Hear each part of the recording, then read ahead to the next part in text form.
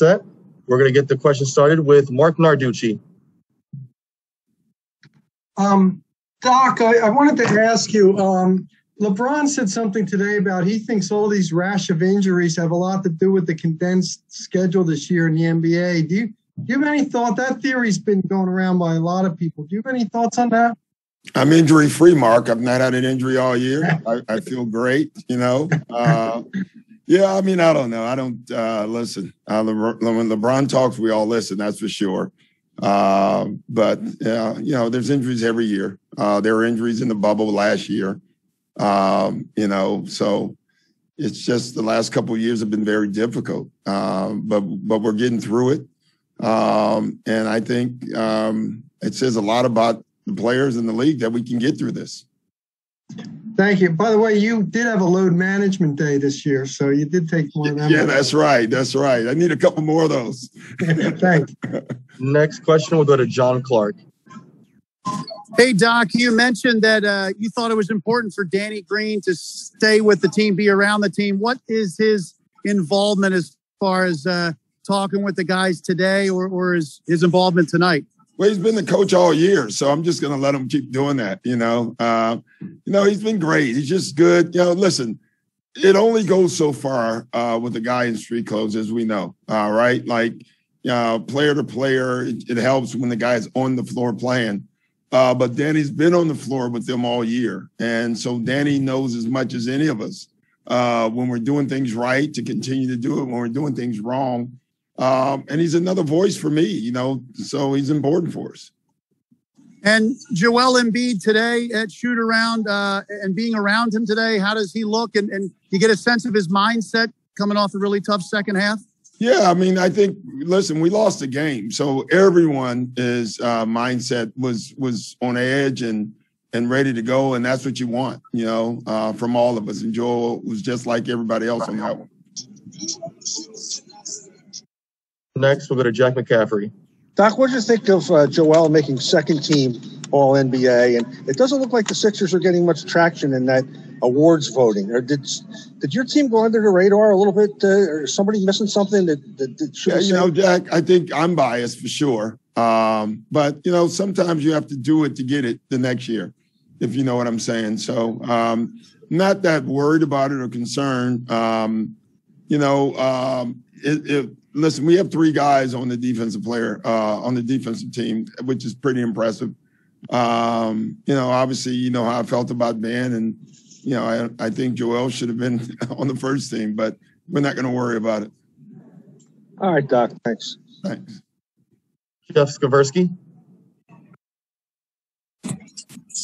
Hey, Doc, coming off that loss, obviously that was a huge swing game. Coming into tonight now, do you think your guys are going to play angry with a little extra edge after what happened, as they obviously don't want to go down, 2-3 here?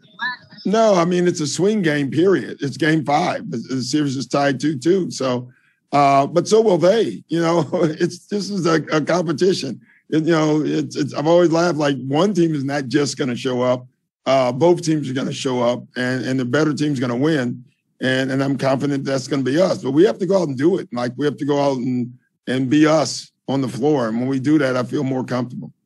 And if I follow up on Embiid, do you feel like Embiid's knee is, good enough where he's not going to have as much pain as maybe he had in game 4?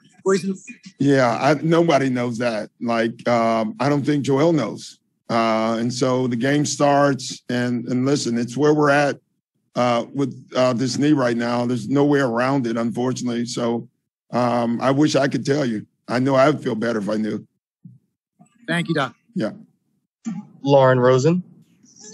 Hey, Doc, you just mentioned it, but we haven't really had a chance to talk about all defense yet, particularly with Matisse, the fact that he's the first NBA player to make an all defensive team playing less than 20 minutes or less a game. What do you make of that accomplishment and the weapon that he can be for you guys? Yeah, it's great. I mean, like I said earlier in the year, it's like having Raleigh fingers, a relief pitcher come in and to shut the other team's starting lineup down or their big hitters down. And that's what Matisse does for us. All right, we have time for a few more. We'll start with Kai Carlin. Hey, Coach. So real quick, is it safe to assume that Joel will play tonight with the injury? Yeah, I'm assuming that, but I've assumed that every night. Yeah, I think he'll be fine. But again, he's got to go through the checkpoints. So he'll be a game time decision, you think? Yeah. Cool. Thanks, Coach. Last two questions. We'll start with Chris Vivlamore. Hey, Doc, you said after game 4 that you thought you let that game slip away, I think is how you phrased it. But I wonder, do you take that to the team? How do you approach that with the team, or do you just flush it and it's done? No, that one was easy. You showed them, but give the Hawks credit. They took it too. Like Collins grabbed those rebounds. Like we didn't gift him those rebounds. So they did have a lot to do with it as well. I was more upset at our shot selection and some of our defensive rotations, which I thought was self-inflicted. But they still had to make the shot. I always say that. Like, you can make mistakes and get away with them. Unfortunately, the other night we made too many and didn't get away with them. All right, last question. We'll go to Aaron Weitzman. Hey, Doc, a little different, but just the decision to take Ben out of the game for the last possession last time, just what was the reason for that? And is that something you and him have to talk about or have conversations before or afterwards about? No, it was just we needed a 3. I don't think that was that hard. So we needed a 3. I wanted all 5 guys who can make that shot be on the floor, because you don't know defensively if there's a mistake made on the ball and we get one off. So we actually told Shea, you thought you can dribble up and let it go, let it go. So, no, I don't need to talk to anyone about that. Thank you. Yeah, thanks. Thanks, Coach. All right, guys. Thank you, Coach.